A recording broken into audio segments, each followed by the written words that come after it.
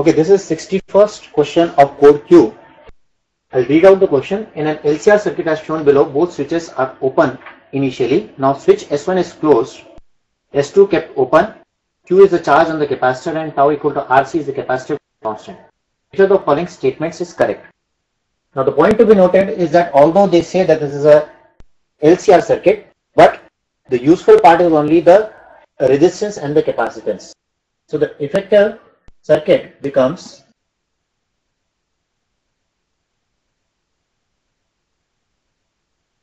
when the switch is closed, then the charge grows with time as Q equal to CV into 1 minus e to the power minus t by RC. If you look at the first option, P equal to RC, charge will come out to be CV into 1 minus e to the power minus RC upon RC. Doesn't match with the option. Look at the second option, P equal to 2RC, then Q will be equal to CV into 1 minus e to the power minus 2RC upon RC. So it definitely matches with the option. So second is the correct option.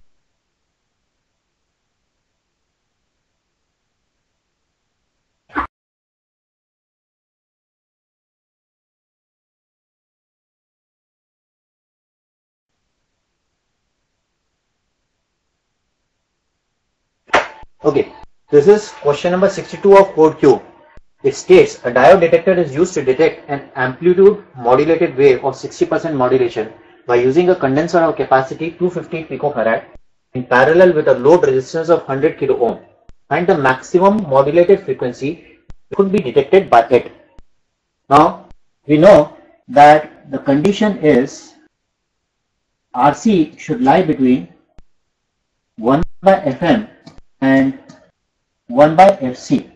Now they are not asking about what is the limitation on the carrier wave frequency. They are asking about the limitation on the frequency modulated wave frequency. So we can say Fm is much less than 1 by Rc, which comes out to be 1 by 100 kilo ohm, meaning 100 into 10 to the power 3 multiplied by capacitance 250 picofarad, 250 into 10 to the power minus 12 farad, which comes out to be 40 kilohertz.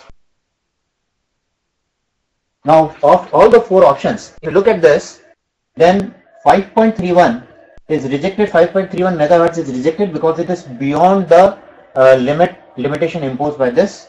10.62 megahertz is rejected because this is beyond the limitation imposed. And of the remaining two, 10.62 is maximum. So the correct option is 10.62 kilohertz.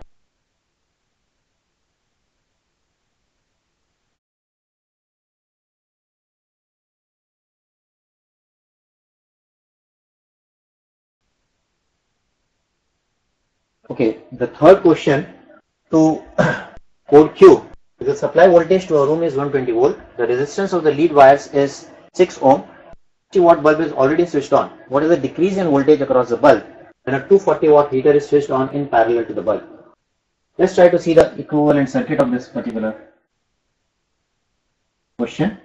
There is 6 ohm resistance. There is a bulb which is connected in series to it, and there is 120 volt.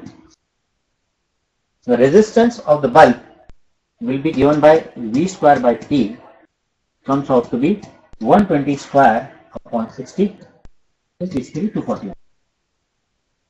The resistance of the heater will be V square upon power of the heater, 120 square upon 240 ohm, 240 watt, comes out to be 3 ohm.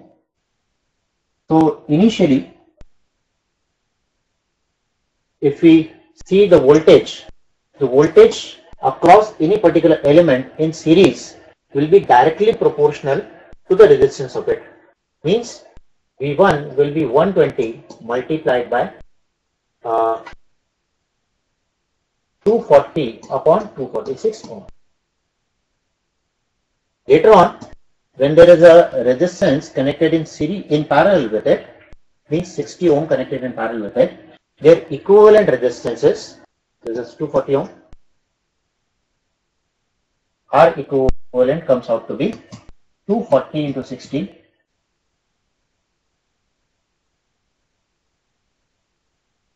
upon 240 plus 60. We work it out, it comes out to be 48 ohm. So V2 later on will be 120 multiplied by 48 on 48 plus 6. So if you look at this, the change in voltage will be V1 minus V2 is approximately 10 volt, sorry, and that 10 volt means the closest option is